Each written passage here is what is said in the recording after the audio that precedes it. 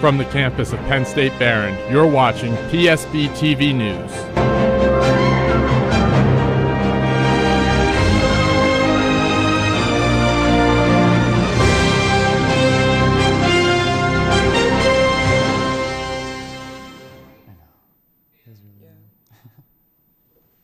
Welcome to Psb-Tv News. I'm Sheree Wisdom. And I'm Ryan Reed. We begin today with a story about a couple with a passion for helping others.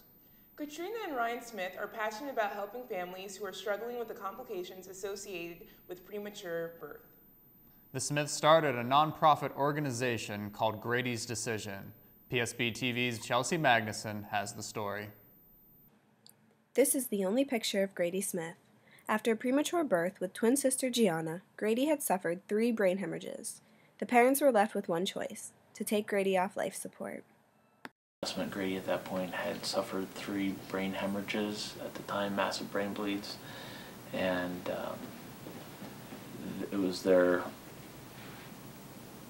recommendation that we would just pull this life support and let him go, which was one of many tough decisions that we faced throughout this ordeal.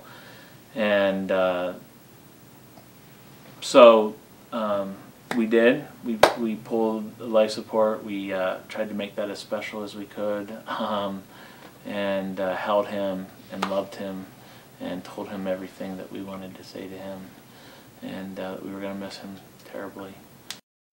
With the support the family received, they founded Grady's Decision as a way to give to others. Grady's Decision has helped close to 400 babies. Their organization helps families with spiritual, emotional, and financial needs. So when we were in the hospital, we realized that there were families who needed help, and that help came from a number of different ways. And so we believed that we were called, and our mission field was to help families in the emotional, spiritual, and financial side of things. And so we believe our organization is a 3-legged approach. Long before Ryan Smith was a grieving father, he played baseball on these fields in Barron. Smith's connection to this place has now come full circle. The Barron baseball team started a fundraiser by collecting donations to cut their hair. Coach Paul Benham says they wanted to focus on raising awareness for the Smiths. Generally speaking, we ask our guys to, kind of be neat and tidy, and we were just tossing around ideas and looking for a new opportunity to get involved with our community. And Ryan's a friend first, as is Katrina. However, he's a former assistant coach here and a former student athlete here. And we just were brainstorming one day, and we thought, hey, let's try to, people know and come to expect our guys to be a certain way. And then they got a little attention with their hair growing out, looking a little scraggly, and it gave them an opportunity to talk to people about Grady's Decision. Ryan came and met with the team, and we decided in January that we'd let them grow out their hair for a couple months, shave it off, and try to fundraise. A majority of the players participated in this fundraiser. The team grew out their hair for 4 months. Senior Dante DeSantis says they wanted to raise money and help spread awareness for the cause. We just got involved with Grady's Decision this year, actually, with an alumni who runs it. Basically, what we did was we wanted to create awareness for everybody else, like in the community, because everybody sees us with short hair all the time. So I think we started in September and grew our hair out till January, and a lot of guys were looking pretty shaggy, and coach was it's hard to take for him. So yeah, a lot of people were actually asking me, why was I growing my hair out? It's probably the longest my hair's ever been in my life, and we just did it mainly for show, so people could catch on to what it was. The baseball team wants to make this an annual fundraiser to continue to raise awareness for Grady's Decision. A year after the birth of daughter Gianna and the loss of Grady, the Smiths were blessed with their son Gunnar. As pictures of Gianna and Gunnar line the walls of the Smiths' home, they hope to continue to help babies one miracle at a time through Grady's Decision. Reporting for Psb-Tv, Chelsea Magnus. To learn more about Grady's Decision, log on to gradysdecision.com. Penn State Barron's women's swim team has a long history of success. Part of the team's recent success is because of one team member's drive to overcome the odds. Mia Petropola has overcome a lifelong disability and has made the water her second home. Mia is deaf. Some people view her disability as a disadvantage, but she does not. Mia hurt her knee when she was 12. She started swimming as physical therapy. It was just a whole different world to me, basically. But then, you know, swimming just like, it just fit in a way. Mia became a record holder in 2013, clocking a 2:31 in the 200-yard breaststroke. She currently holds the 3rd place in Barron's records for the 100-meter breaststroke. Mia dives headfirst into everything she does. She doesn't let her disability define her. Mia plans to continue swimming for Barron next year. Wow, that is truly inspiring how she can do that. Yeah, she's a great swimmer. I really have to catch one of her meets in Junker. Speaking of Junker, students and faculty have some concerns about the weight room being able to handle the number of people who want to use the facility.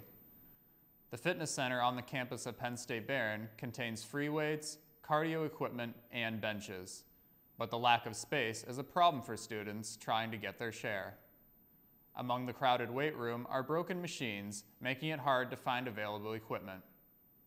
The athletic department plans to build another facility for more equipment in the upcoming years. This change will allow for separate facilities for students and student athletes.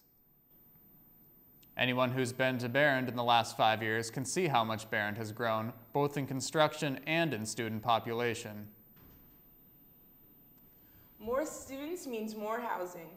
Construction crews are working on a new $100 million apartment complex. The Hudson Lofts are under construction 1.5 miles away from Barron's campus. There are 3 different floor plans available to students: 1 bedroom, 2 bedrooms, and 4 bedrooms. Each apartment is fully furnished with stainless steel appliances, granite countertops, and washers and dryers. The complex will also include a fitness club, a cyber cafe, and a game room. Barron students are being offered with a variety of housing options they didn't have before. Many are unsure of which option best suits them. Courtney Gerlach is the general manager at Hudson Lofts. Gerlach feels that the Lofts offer Barron students a unique opportunity. Along with some other off-campus housing, we're not just a house, we're more than that. So just another option other than University Gate apartments. We offer students 1, 2, and 4 bedroom apartments that are all-inclusive, which is a brand new aspect that students aren't used to in this market. They can just worry about coming to school, paying their monthly rate, or if semesterly or annually, and they don't have to worry about anything. The 178-unit building is expected to be finished by fall 2014. I'm really happy that we have so many options next year. I'll definitely have to look into that. But for some of us, we won't have to worry about these housing options because we'll be graduating. Speaking of graduation, Brianna Bailey has more on the preparation. Graduation is almost here at Penn State Barron. If you look around the campus, there are signs everywhere that point graduates on what to get to prepare for graduation. Caps and gowns are being bought as seniors hope to take the education they learned and apply it to their future jobs. Barron provides as much help as they can to future graduates. When seniors were asked what helped them the most, the answer was mostly unanimous. ACPC, they were tremendous with my resume. Andrew Waters skimmed over my resume and told me about things that I can use and different strategies that I can use in my resume to make me a standout candidate. Some students like Hannah Novotny prefer to do work on their own, but Novotny doesn't take chances when it comes to her future and asks the ACPC for assistance. Whenever they had the walk-in hours, I walked in and they helped me with my resume, laid it out, job searching, what I wanted to do. They helped me figure it out and got my resume all fixed up.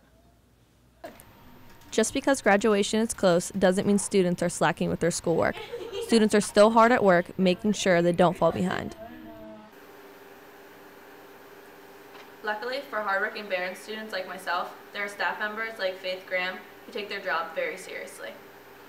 Students can have both a well-rounded learning experience and a well-rounded social experience that can carry on into their lives outside of completing their college degree.